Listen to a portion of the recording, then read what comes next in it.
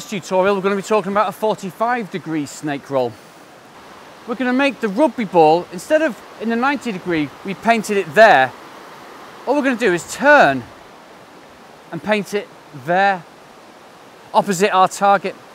It's a little more difficult to do because the angles are a little bit more weird. The rod tip comes closer to the line when we sweep behind, but it's not a problem. Facing our target, lift behind, draw the rugby ball,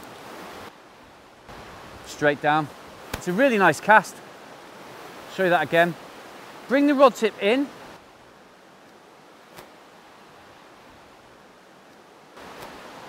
Draw the rugby ball beside your casting shoulder.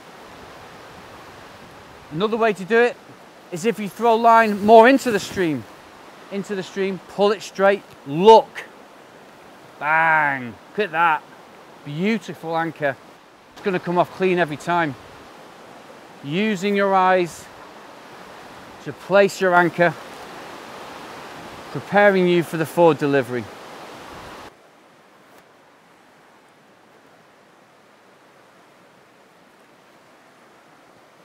Beautiful, the 45-degree snake roll.